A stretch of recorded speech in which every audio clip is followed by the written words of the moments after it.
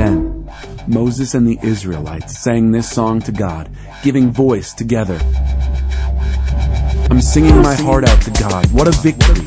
He pitched horse and rider into the sea. God is my strength. God is my song. And yes, God is my salvation. This is the kind of God I have, and I'm telling the world, this is the God of my father.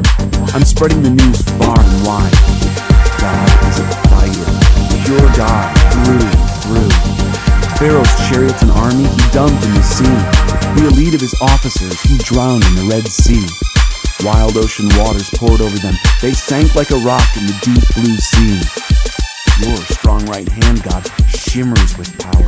Your strong right hand shatters the enemy. In your mighty majesty, you smash your upstart enemies. You let loose your hot anger and burn them to a crisp. At a blast from your nostrils, the waters piled up. Tumbling streams dammed up. Wild oceans curdled into a swamp. The enemy spoke. I'll pursue. I'll hunt them down. I'll divide up the plunder. I'll glut myself on them. I'll pull out my sword. My fist will send them reeling. You blew with all your might, and the sea covered them. They sank like a lead weight in majestic waters. Who compares with you among gods, O God? Who compares with you in power, in holy majesty, in awesome praises? Wonder-working God, you stretched out your right hand, and the earth swallowed them up. But the people you redeemed, you led in merciful love. Guided them under your protection to your holy pasture.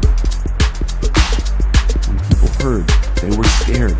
Philistines writhed and trembled. Yes, even the head men in Edom were shaken. The big bosses of Moab. Everybody in Canaan panicked and fell faint. Dread and terror sent them reeling. Before your brandished right arm, they were struck dumb like a stone. Until your people crossed over and entered, O God. Until the people you made crossed over and entered.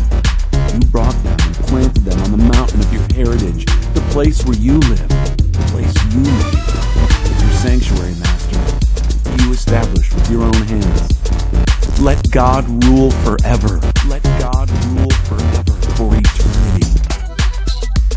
Yes, Pharaoh's horses and chariots and riders went into the sea, and God turned the waters back on them. The Israelites walked on dry land right through the middle of the sea.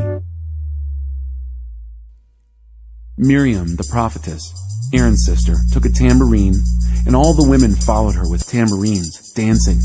Miriam led them in singing. Sing to God, what a victory! He pitched horse and rider into the sea, traveling through the wilderness. Moses led Israel from the Red Sea onto the wilderness of Shur. They traveled for 3 days through the wilderness without finding any water.